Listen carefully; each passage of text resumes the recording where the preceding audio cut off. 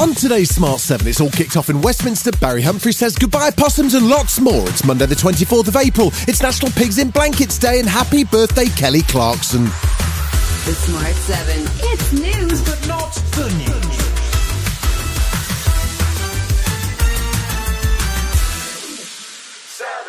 It's been quite the weekend in Westminster. Friday saw Dominic Raab resign as Deputy PM after an inquiry into bullying allegations found that he is, in fact, a bully.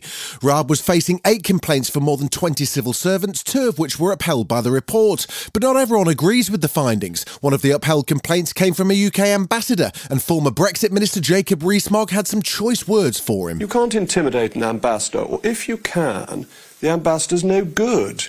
Ambassadors have to have a backbone to represent the country abroad. This is really important. Is our ambassador a complete wet wipe? Raab was replaced as UK Deputy by former Culture Minister Oliver Dowden, who was immediately sent on the Sunday morning media round to try and save face. Dom promised that if there was an adverse finding against him, he would resign. I know that Dom is a man of his word, and he resigned, and as the Prime Minister said, I think that was the right thing to have done. But the chaos didn't end there. Sunday afternoon saw Labour leader Sir Keir Starmer withdraw the whip from MP Diane Abbott. It comes after she wrote a letter for The Observer implying that Jewish people, Irish people and travellers don't experience systemic racism in the same way as people of colour. Diane since apologised for the remarks, but Jake Wallace-Simons from the Jewish Chronicle says Keir was right to suspend her. She's trying to redefine racism as only an experience of black people, and denying in the process the racism experienced by Jews and equating it to the bigotry that people express towards ginger people. I mean, it's absolutely absurd and offensive. It's right that Keir Starmer has suspended her.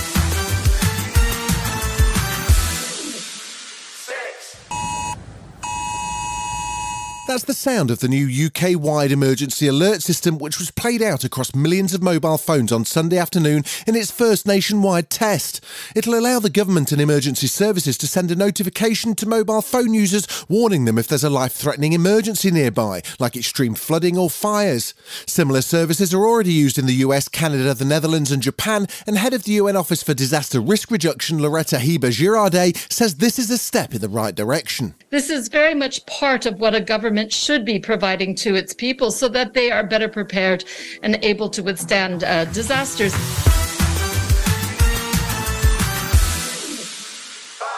Ofsted boss Amanda Spielman's defended the way the organisation carries out school inspections in England following criticism over the death of a head teacher. Ruth Perry died by suicide in January while awaiting an Ofsted report downgrading her school from an outstanding to an inadequate rating. Her family says she'd been experiencing anxiety and stress following the inspection and are calling for a system overhaul. But Amanda says that negative Ofsted experiences are rare. For the vast majority of schools, I know that it's a positive and affirming experience. It is designed to be a constructive professional dialogue. But National Education Union Chief Mary Boosted wasn't convinced by the comments. She says Ofsted are out of touch. Nobody wants to duck the importance of being measured. You've got to be measured by people who know what they're doing. Ofsted have changed their inspection framework 5 times in the last 9 years. This is an inspectorate which has lost its legitimacy.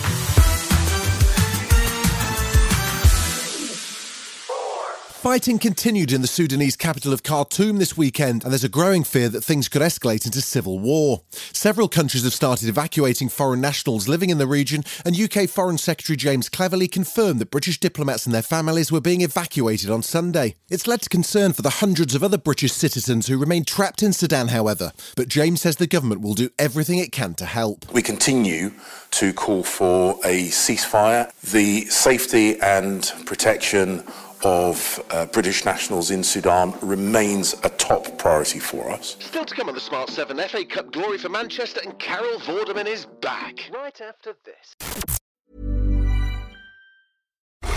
Oh, geez, Dad, not the car again. Oh, happens all the time with old Betsy. Have you checked out Carvana yet? They have thousands of cars for under $20,000. But do those thousands of cars have personality like old Betsy? Betsy's held together by tape. And there are raccoons living in the engine. It's a family car. There are flames on the hood? Custom paint job. No, Dad, the car's on fire. How many cars did you say Carvana had? Visit Carvana.com to shop thousands of cars for under $20,000. We'll drive you happy at Carvana. Welcome back.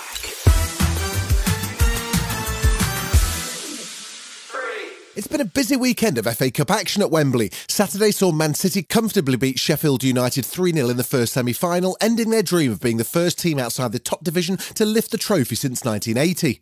On to Sunday, where 12-time winners Man United took on a Brighton side desperate to make their second ever cup final appearance. But it wasn't to be, as Man United won 7-6 on penalties. It sets up a first ever Manchester derby for the final in June, and Man United boss Erik ten Hag was relieved. I'm happy, especially after Thursday. We had a really bad game there.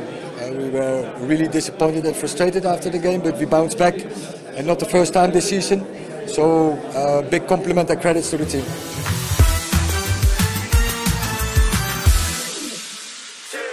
I'm a Celebrity is back. Well, sort of.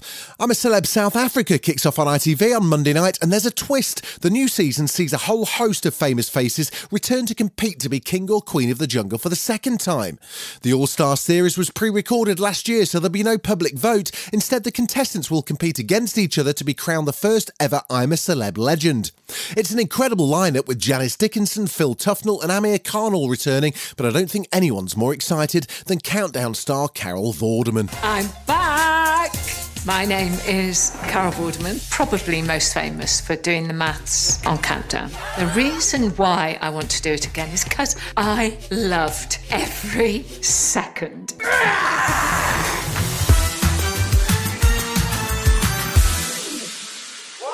There was sad news on Saturday as legendary Australian comedian Barry Humphries passed away at the age of 89. His 7-decade career took him from stage to screen, but he was perhaps best known for his comic character persona Dame Edna Everage, who landed her own UK talk show in the 1980s. Here he is explaining the inspiration behind the iconic character. I used to sit in the back seat of the bus and impersonate the Lady Mayoress of the next town, because everywhere we went there was always a party after the show, and the Lady Mayoress would always stand up and say what a wonderful thing it was that these people were bringing Shakespeare to the Australian bush. And then she'd get the name of the play wrong. And of course, who could forget the time he accidentally got Dermot mixed up with Philip on This Morning. Rest in peace, Possum. When he came out and told us about his sexuality. And no. Because I think a lot of people respected you for that. Thank you. I think they did. That on to the gentleman who's here from Monday to Thursday. It's what? You've been listening to The Smart 7. We'll be back tomorrow at 7 a.m. Hit that follow button and have a great day. Give us 7 minutes, we'll give you the world.